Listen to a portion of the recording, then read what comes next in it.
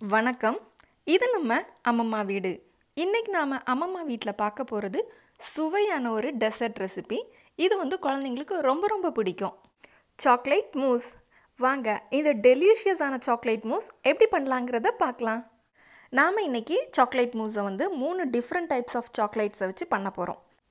முதல்ல dark chocolate வச்சு செய்யக்கூடிய டார்க் சாக்லேட் மூஸ் பண்ணிடலாம். அதுக்காக 100 கிராம் அளவுக்கு டார்க் சாக்லேட் எடுத்திருக்கேன். டார்க் சாக்லேட்டை சின்ன சின்னதாக கட் பண்ணி அதை ஒரு டபுள் பாய்லர் செட்டப்பில் நம்ம போட்டுக்கலாம். டபுள் பாய்லர் செட்டப்னா கீழே ஒரு பாத்திரத்தில் வெந்நி கொதிச்சிக்கிட்டு இருக்கணும். மேலே ஒரு பாத்திரம் அந்த தண்ணியை தொடாத அளவுக்கு மேலே இருக்கிற மாதிரி வச்சு அதில் இந்த டார்க் சாக்லேட்டை போட்டு அது கூட ஹெவி க்ரீம் ஒரு 1/4 கப் அளவுக்கு சேர்த்துக்கணும். இந்த ஹெவி க்ரீம் நம்மளுக்கு எல்லா சூப்பர் மார்க்கெட்ஸ்லேயும் இப்போ கிடைக்குது.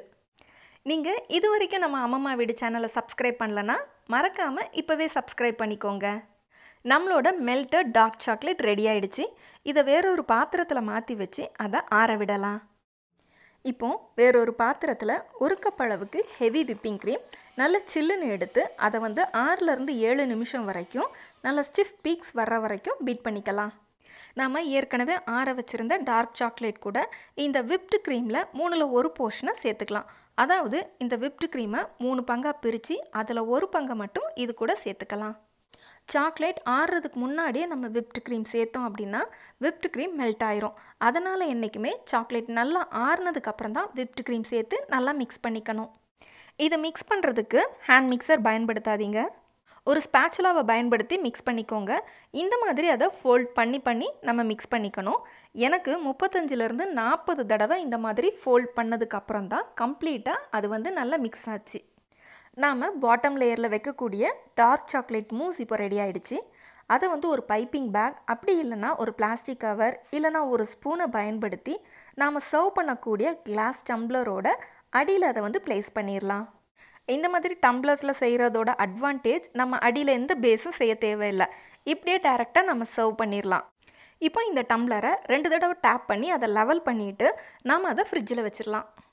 இதை நாம் இன்னொரு மெத்தடில் கப் கேக் மோல்டில் கூட செய்யலாம். அப்படி இல்லைனா உங்கள்கிட்ட டிஸ்போசபிள் டம்ளர்ஸ் இருந்துச்சுன்னா அதில் கூட செஞ்சுக்கலாம். கப் கேக் மோல்ட்ஸில் செய்யும்போது அடியில் ஒரு பேஸ் தேவை. அதுக்காக நான் இன்றைக்கி பிஸ்கெட்ஸ் யூஸ் பண்ணியிருக்கேன். இந்த பிஸ்கெட்ஸ்க்கு மேலே நம்மளோட டார்க் சாக்லேட் மூஸை ஓவர்லே பண்ணி அதை ஃப்ரிட்ஜில் வச்சிடலாம். நம்ம chocolate மூஸோட second layer milk chocolate mousse. அதுக்காக நம்ம 100 கிராம்ஸ் மில்க் சாக்லேட் எடுத்துக்கலாம். இந்த மில்க் சாக்லேட்டை சின்ன சின்னதாக கட் பண்ணி ஏற்கனவே நம்ம செஞ்சது மாதிரியே டபுள் பாய்லர் செட்டப்பில் இந்த மில்க் சாக்லேட்டை போட்டு அது கூட 1/4 கப் அளவுக்கு ஹெவி க்ரீம் சேர்த்துக்கலாம்.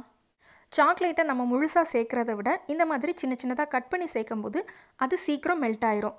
அதே மாதிரி 3/4 சாக்லேட் மெல்ட் ஆன உடனே ஸ்டவ் ஆஃப் பண்ணிடுங்க. முழுசாக மெல்ட் ஆகிற வரைக்கும் வெயிட் பண்ண தேவையில்லை. அந்த ஹீட்லேயே மீதி சாக்லேட்டும் மெல்ட் ஆயிரும். மில்க் சாக்லேட் நல்லா ஆறுனதுக்கப்புறம் அது கூட ஏற்கனவே நம்ம ரெடி பண்ணி வச்சுருந்த விப்டு க்ரீம் அதை 3 போர்ஷனாக டிவைட் பண்ணி வச்சுருந்தோம். அதில் ஒரு போர்ஷனை நம்ம இப்போ இதில் சேர்த்து நல்லா ஃபோல்ட் பண்ண ஆரம்பிச்சிடலாம். ஏற்கனவே செஞ்சது மாதிரி தான் 35லேருந்து 40 தடவை வரைக்கும் நல்லா ஃபோல்ட் பண்ணதுக்கப்புறம் தான் எல்லாமே கம்ப்ளீட்டாக மிக்ஸ் ஆச்சு.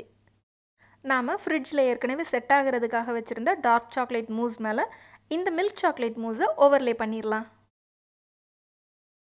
நாம் கப் கேக் மோல்டில் வச்சுருந்த டார்க் சாக்லேட் மூஸை பாருங்கள் நல்லா செட் ஆகிடுச்சு. இந்த டார்க் சாக்லேட் மூஸ் மேலே நம்மளோட செகண்ட் லேயரான மில்க் சாக்லேட் மூஸை ஓவர்லே பண்ணதுக்கப்புறம் ஃப்ரிட்ஜில் வச்சிடலாம். இப்போ நாம் செய்ய போகிறது டாப் லேயர் ஒயிட் சாக்லேட் வச்சு அதே மாதிரி சின்ன சின்னதாக கட் பண்ணி டபுள் பாய்லர் செட்டப்பில் வச்சு அது கூட 1/4 கப் அளவுக்கு ஹெவி க்ரீம் சேர்த்துக்கலாம். சாக்லேட் நல்லா மெல்ட் ஆகி வந்ததும் அதை நம்ம வேறொரு பவுலில் மாற்றி வச்சு ஆற வச்சிடலாம். ஒயிட் சாக்லேட் நல்லா ஆறுனதும் அது கூட நம்ம ஏற்கனவே ரெடி பண்ணி வச்சுருந்த மீதம் இருக்கிற விப்டு க்ரீம் அவ்வளோத்தையும் சேர்த்துக்கலாம். ஏற்கனவே பண்ணது மாதிரி தான் இதையும் நல்லா ஃபோல்ட் பண்ணி விப்டு க்ரீம் அப்புறம் சாக்லேட் ரெண்டுத்தையும் நல்லா மிக்ஸ் பண்ணிக்கலாம்.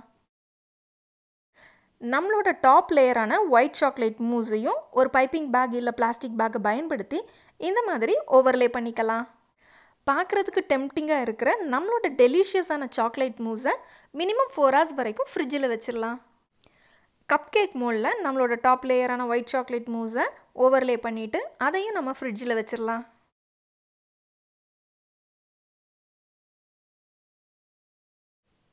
3 டிஃப்ரெண்ட் லேயர்ஸில் நம்மளோட டேஸ்டியான சாக்லேட் மூஸ் ரெடி.